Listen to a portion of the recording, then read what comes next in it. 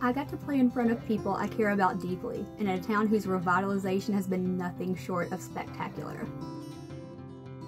The driving force was the support from the community. We were looked after and treated very professionally, and this made it easier for us to focus on soccer and the performances. Playing for CFC were some of my most enjoyable days playing the game. The people, my teammates, the club, and what it was all becoming had everyone locked in and focused. It was only a matter of time for the club to branch out and pursuing higher levels of soccer and bringing it to Chattanooga. The community buzz was exceptional. Also, a heartfelt thank you to our committed supporters, the Chattahooligans, as well as the ones who show up every game and support in their own way with their family and friends outside of Section 109.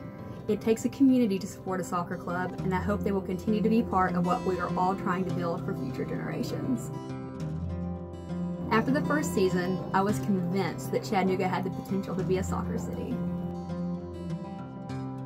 You could feel the excitement in the community. They took to the club pretty quickly with such a loyal following.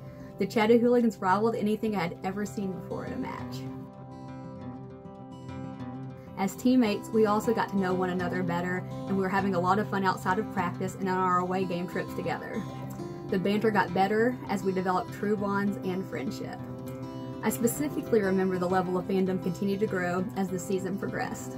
Specifically, signing autographs after the game for the youth made us all feel and truly appreciate the passion and love Chattanooga had for CFC in that first year.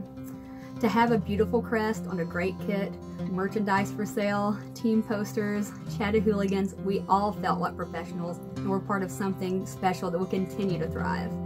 As the season went on, the support grew and grew with every match. It was incredible to see thousands of people show up for soccer in the South.